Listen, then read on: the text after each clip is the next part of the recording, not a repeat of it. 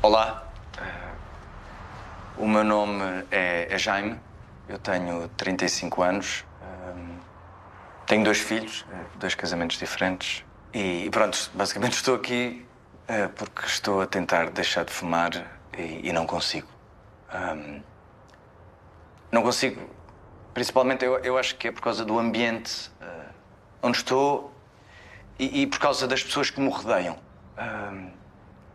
Principalmente a minha filha. A minha filha Margarida, ela tem 14 anos. É uma criança. Ela é uma criança e basicamente ela está prestes. Vai iniciar a sua vida sexual. E isso é uma coisa que mexe muito comigo. É uma coisa que me deixa nervoso, é uma coisa que me deixa ansioso. E isso basicamente é isso que me leva a querer fumar. É uma coisa... Jaime, escuta uma coisa. Ninguém te falou que é proibido fumar aqui? Tem razão. Pronto, a questão aqui é que ela é uma criança. A minha filha é uma criança e ninguém lhe diz isso. E ela não consegue perceber isso.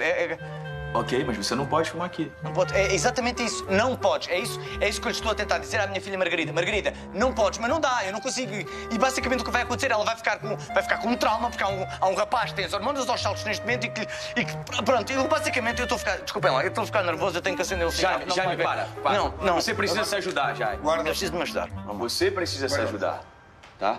Se nós vamos conversar sobre a sua dependência do tabaco, é uma coisa, tudo bem. Agora, se você precisa de ajuda por causa da sua filha, você precisa buscar em outro lugar. Tá, a questão não é essa. A questão não tem nada a ver com isso. A questão é outra. Percebem isso? Não.